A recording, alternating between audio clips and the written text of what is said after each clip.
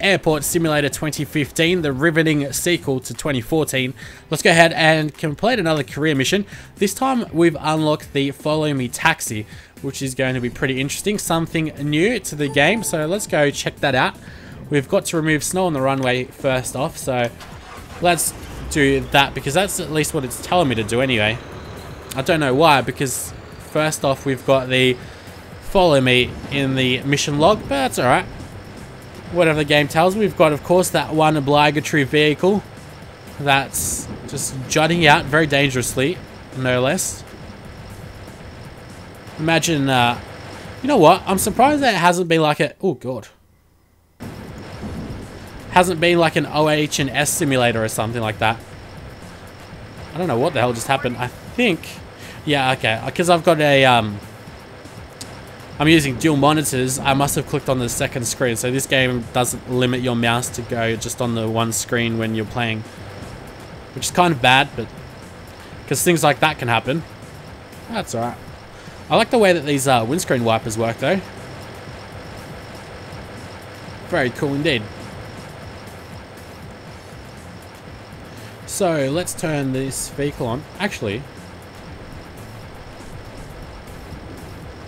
no, I thought the vehicle actually works faster with the engine on. Like the front engine on. Thought it was driving a little bit quicker, but alas, that was just a lie. It doesn't. So let's get back this down to 0. That was fairly simple. Please. There we go, end the mission. Thank you. Ooh. Achievement unlocked. Bronze snow cleaner. Alrighty, that's exciting. So this Follow Me, here we go. Now I wonder how fast this car goes. And also I do wonder, we've got 11 minutes left, so we don't want to go here. I want to go to garage. I wonder if we're able to actually upgrade these vehicles mid-mission. So if we go to the Follow Me car, upgrade that. And we can't upgrade it anymore, so what do we do now? Mission map. Yeah, okay. Mission map takes us back to the game, thankfully. Where are we going? We need to go to the right-hand side. I can see that yellow little glowing thing, so let's take this sharp corner. Ooh. Thankfully, we can pretty much drift around like crazed madmen around here. Very cool. And I guess we're going to be leading this small plane. Not the smartest to go right behind the plane like that. It's only taxiing, thankfully, but still. We're playing with death over here, aren't we? So let's try to line this. Whoa, that's not a good idea. Thankfully, we didn't get a damage bonus or penalty. It's not really a bonus, though, is it? Then again, it could be a bonus, could be seen as one, because we get to play the game a little bit more. Because you need to get more money to go ahead and unlock different things. So, drive through the markers one by one. Oh, and the plane is following us. What happens if I... Oh, okay, if I stay still, it stays still as well. That's pretty funny. But, like, not only does it stay still, it literally just stops. Like, look at this. I guess it wasn't that bad, but... Alright, let's keep driving. How fast does this guy get up to? 50 kilometers an hour. Oh no, is it miles? Yeah, it is miles because the kilometers are down below, so we're going about 90 kilometers an hour. Oh, I wouldn't say it really feels like it, but I'll take it. Feels like we're going a lot slower. Then a quick 90, and where do we go now? Oh, that's done. Simple enough. Got a nice little vehicle bonus. Get into the next mission. Alright, so at the moment we've got... We can do this one. Here we go. Career Mission 9, which is also new, is it? We've got these loading vehicles, but it seems like this little picture doesn't align with the required ground service, so... Not sure what's going on there. So let's go with the Follow Me vehicle yet again, which is down here. course, we've got to go drive to the corresponding aircraft, which is going to be pretty much in the same spot over and over again, isn't it? Still further down. I guess those glare effects are pretty decent. Guess they could sort of blind you. Yeah, the models of the vehicles are good, at least. Like, I'll give them that. Like, there's a variety of different vehicles, which I like. I like simulation games because there's a variety of things. Oh, see guys that that lightning. Oh, here we go. They're like squiggly white lines. It's like someone drew them up in Paint, Microsoft Paint or something like that, and just stuck them on as a PNG file into the game. Alrighty.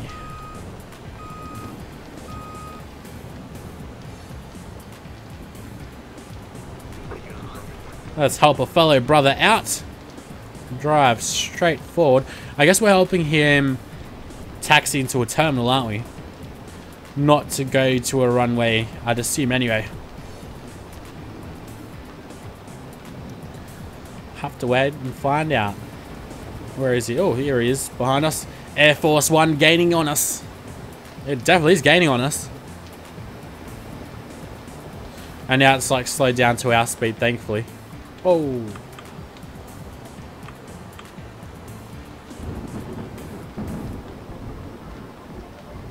Best to be paying attention to the road, isn't it? Here we go. We're going right next to this other guy.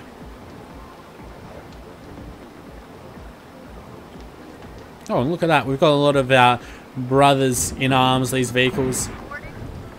That should be that done, hopefully. Yes. Now we've got fuel. So that is down here and here.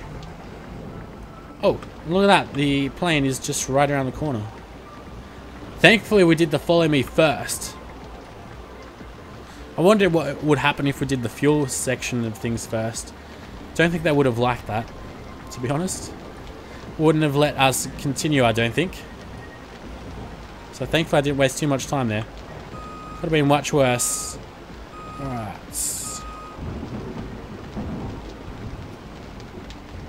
Damn it, need to angle myself much better than this. There we go.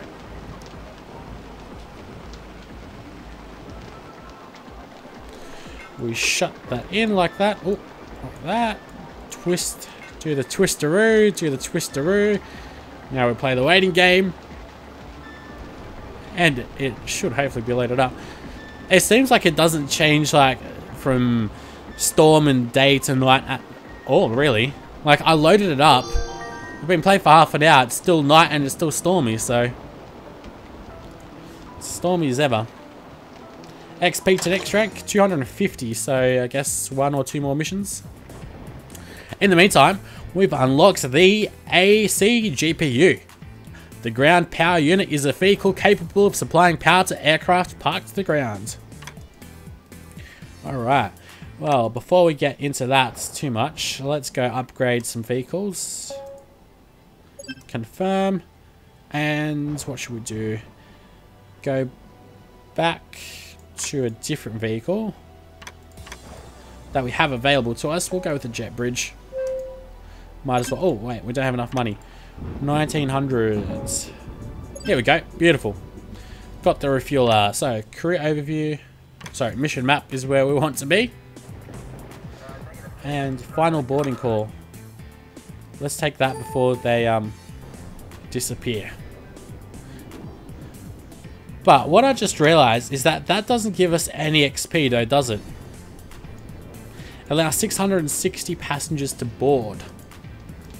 Question is, how many have we allowed to board so far? That's a good question. Who knows? Alright, let's go on to the snow clearance mission. We'll try to get back into the career missions as quickly as we possibly can, instead of just these random ones, because these random ones, there's no real point of doing them. Unless, like, you need the money or something like that, because I don't think they give you the experience points, do they? We need to have a closer look and evaluate our options. And next up, we've got fuel. All to do in 10 minutes. Very, very liberal with the amount of time they give us. Let's turn the machine on as well. Because why not, right? I mean, you can drive perfectly normal with it on, so let's keep doing that.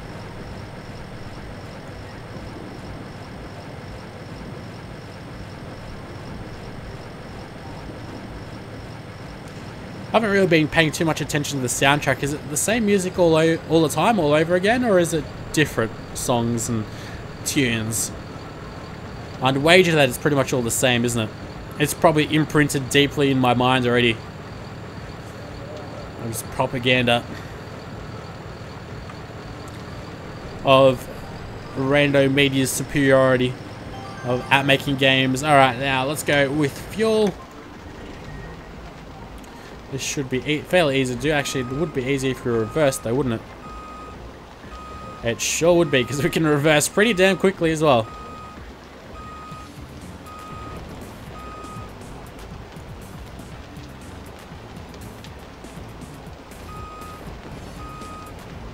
Oh, come on, that's perfect. Maybe not.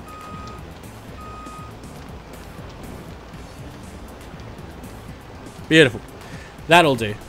Oh, so we'll lift this up. Now, supposedly everything's going to be working quicker with this guy, because we've leveled them all up. Oh wait, we've got to rotate clockwise. That makes sense. I guess it does load a little bit quicker, maybe. Maybe that's just anecdotal. I don't really time it though, do I? So I wouldn't have a clue. But it seems like it's going a little bit quicker, like filling up and going up and down and all that good stuff. So yeah, experience is 0.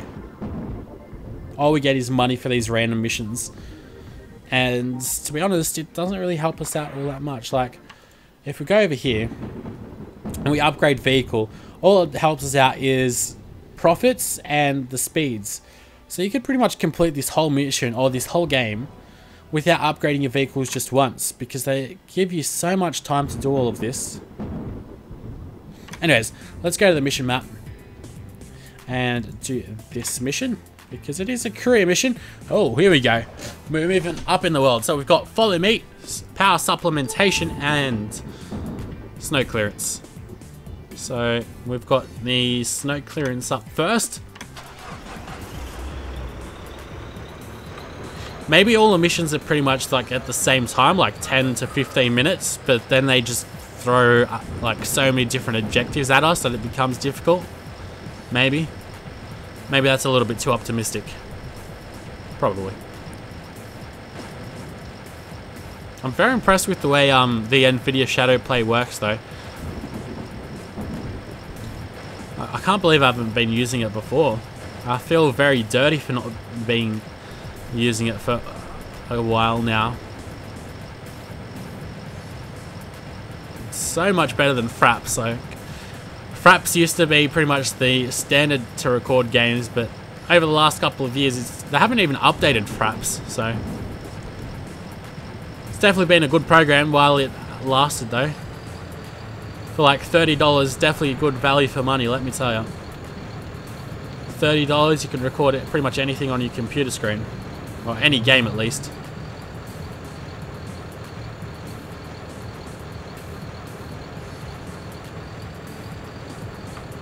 Alright, that's beautifully done.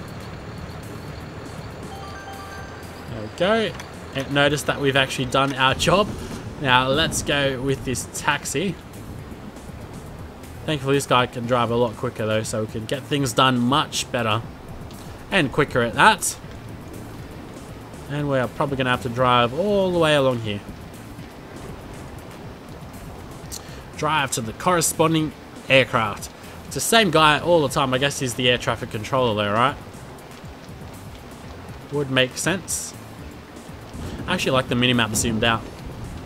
Which really reminds me of that iPhone game, which, like, it's pretty amazing how quickly iPhone games, like, which ones are popular change. Because there used to be that one game, I can't remember what it's called, but you used to have to like drag the airplanes onto the airport to land. And, like, you had to make sure they wouldn't crash and all that stuff. It was like a very simple color scheme as well, but it was very appealing to the eyes. It was like a very basic layout. It was really good. sure someone would remember that game and knows what I'm talking about. Where are we driving? We're driving over here to the right.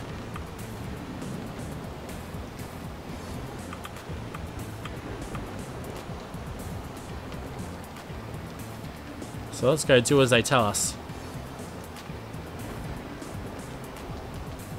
I'm kind of tempted to find out what happens when we miss one, but something tells me that we just have to drive back to it, and that'll be a waste of time. And to be honest, I don't really want to be spending too much time on a game like this.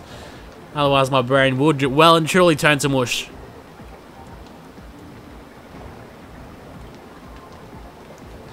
But it seems like you guys like this, so... one of my biggest regrets was not continuing on Construction Simulator like as soon as I could, like, because I got the game. The first episode's really popular, gets a ridiculous amount of views, and then because I didn't upload the second episode and like the third and fourth ones until heaps later, the series never really picked up. So we should hopefully, well, it's good. I need to get a good work or a better work ethic into even no matter how crap the game is or how bad I think it might be, it's always good to just do complete games, especially like these ones, these weird and wacky simulators. So let's go have a look at how this power supplementation works. Give the plane some juice, I guess.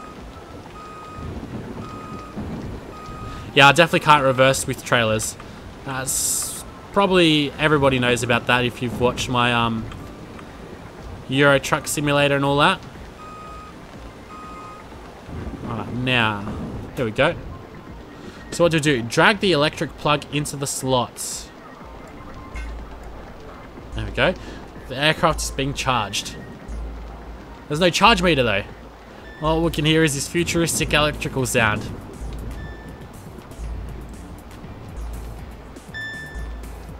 Beautiful. We have supplied the plane the juice. And no doubt we're going to level up. Again, that was level 10. Alright, current rank, Control Officer. Beautiful. So, we've got the Shoot Bus 1000. The airport shuttle bus is used to move people between the terminal and aircraft. Okie dokes, whatever you say. Let's get... No, we don't want that. We want... Yeah, we'll go to the garage, actually.